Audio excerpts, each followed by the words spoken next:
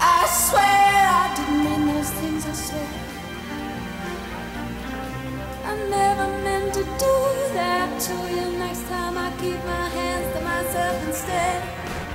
Oh, that beautiful face and that unbelievable voice. All that helped to make Sinead O'Connor a star. Here's Sinead's story in a nutshell. Born into a conservative Catholic home in Dublin, tough childhood. Her parents split up when she was 8. Her mother is said to have physically abused her. Sinead was in and out of reform schools, arrested for shoplifting, and then tragically, her mother was killed in a car accident. Now, as for Sinead's music career, here's a bit of how it went. I'm dancing with heaven. It started out when she did a song with a drummer of an Irish band called Tuanua. Then started to get a little bit of attention, even from U2's people. Sinead moved to London in 1985, landed a record deal. She put out this album called The Lion and the Cobra, and that got people talking about her. But that just set up what was to come next. Sinead O'Connor released a record called I Do Not Want What I Haven't Got, and oh my, did it hit big. Nothing compares.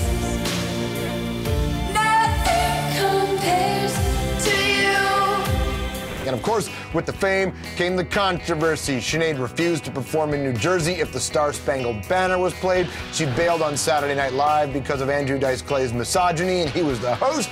And then famously, well, she tore up that picture of the Pope. Fight the real enemy.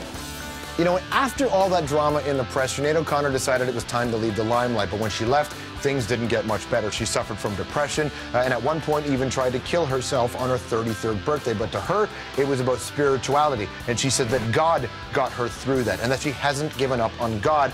Her newest album is called Theology, and it's based on many scriptures in the Bible. I wanna make something beautiful for you and from you. All right, there's her bio, and here is the woman, Miss Sinead O'Connor. Welcome to the program.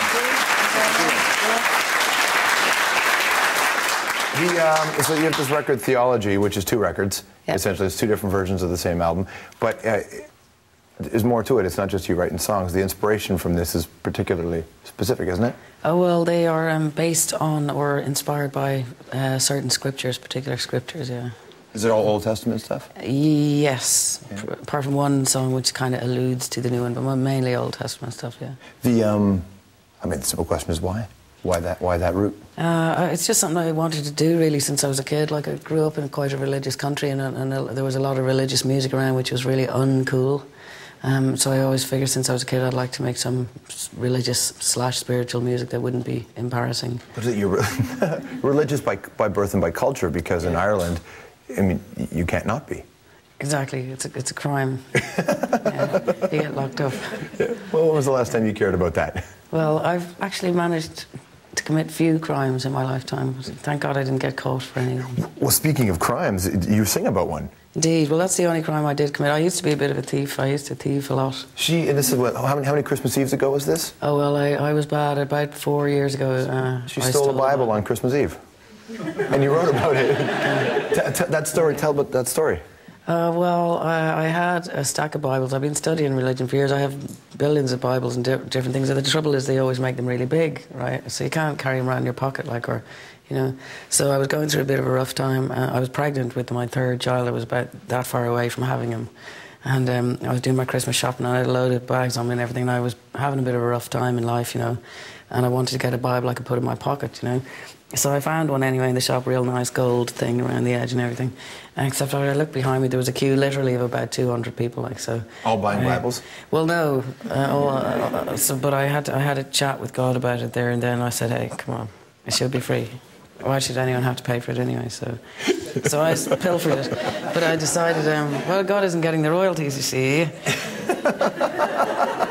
know? So I promised I'd do something useful with it. Well, later, have you gone back and at least paid the store? Because now that you're telling everybody this story, they'll come after you. No, I haven't. I've justified it on the grounds that they're making so much money out of everyone else's books that they don't really need to make it out of the Bible, let's face it. Fair enough. Well, in fact, there are lots of people... let's face it, if I say I was living on the street and I had no money and I needed a Bible, then why shouldn't I have one for nothing? God would want you to have one. Exactly. If you had would you call it a complicated relationship with God? No, I'd call it a pretty simple one. Complicated relationship with religion? No, perhaps I misunderstood one. You know, I guess obviously if someone didn't know me, they might surmise that, you know, I didn't like religion or something, but actually I do. Like, I have a massive love for religion, actually. But I suppose, not to get too serious or anything, but I would probably separate between God and religion. I say God and religion as two different things, so you relate to them differently, you know. You were diagnosed as bipolar, and yeah. How long were you feeling this before you actually received? God, I think to some extent I had it probably since I was a kid, you know, but it's a sort of a snowballing illness, so it kind of snowballed, and it was around the time 4 years ago that when I was robbing Bibles, you know. I wasn't obviously in the best of health. What was going through your mind when you were feeling that, when you were that low? Well, it's a funny little illness because it affects different people differently. Some people dress up as Tutankhamun and go shopping, you know. I got very suicidal, which I can laugh about now because it's funny. It wasn't funny at the time.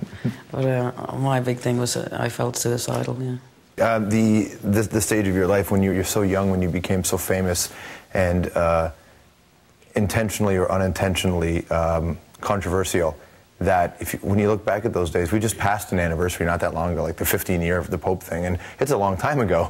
But when people mention your name, that's what gets mentioned all the time still. And yeah. when you look back at that young girl, yeah. What do you think of? God, I suppose you think all manner of things. I suppose I'm just the same as anyone who looks back at themselves when they're young. Like, you know, I'm very proud of that person. I can see, Jesus, that person was very young. Also, I didn't realise how young I was, if you know what I mean. Mm-hmm. It's true that Oscar Wilde thing, isn't it? Youth is wasted on the young. Yeah. You know? I should have worn more short skirts and stuff. So, because when I look in the mirror now, I think, shit, why didn't I wear them while I could? I suppose you still could. That'd be fine. Well, yeah, later yeah. In the dressing room. He has something planned. Yes. Which you've been so nice to go along with. I'll do my best. You were at when you sort of came on the scene in those early days, we were at that period where a lot of musicians weren't saying a lot. A lot of artists they're pretty happy to live the life. It was very much a glamorous life, and you know, you sort of helped kickstart that movement where artists were actually about things and would say it and would be honest, certainly for the generation into the 90s. And I look at what was happening politically, and you've read the papers back then, compared to what it's like today. You can just imagine if you were 22 years old today and coming up and seeing what's happening in the world. Well, I think it's much worse today in the music industry in terms of people being afraid to really say much about much, you know. But I don't think people like me were the ones that started. I mean, Jesus, obviously, like, way back. No, I'm talking for this next generation, though. Yeah, well, you know, when I was around, really, it was a time of censorship, especially in the States. You know, there was bands like the Two Live Crew. Having Me So Horny was banned, which is ridiculous. All kinds of records were banned, you know. And that's when a kind of real censorship seemed to come into the entertainment industry, you know. And it still exists enormously. I have a song that I wrote probably 20 years ago. It's called Black Boys on Mopeds. And it's about a particular incident which I was aware of in the city I lived in, where the police chased a couple of, you know, 11 and 12-year-old blokes who they had swiped their cousin's moped, you know, which on paper is stealing, but actually their cousin lived in the house with them, and it was like, okay, they robbed the thing, la la la, but they're kids. And the police chased them, and the kids panicked. They didn't want their parents to know or whatever, and they turned around to watch where they're going, smacked into something and died. So I wrote this song about it, and one of the lines in the song, it says, "These are dangerous days. To say what you feel is to dig your own grave." And every time I've sung it lately, the whole audience erupt into applause.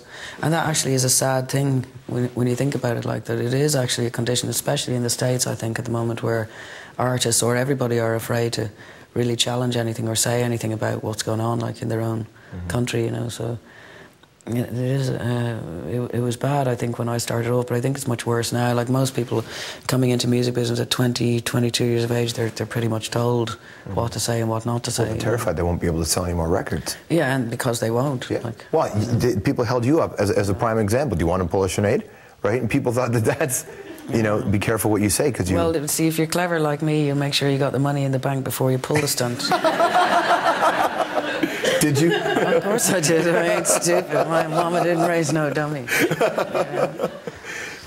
Well, and I wonder if you know, if you look at it today, and because you've gone, a couple of your records have been very spiritual, and you're not as public anymore about that sort of stuff. And I wonder if that's just you, or if it's the media has just kind of moved on and said, you know. Oh, both, I guess.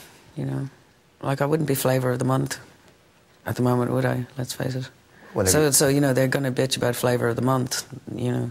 So they transfer it to people like Britney. Do you, when you see these stories, though, of these, you know, of people going through this, do you look at them and recognize those moments, and having the benefit of hindsight?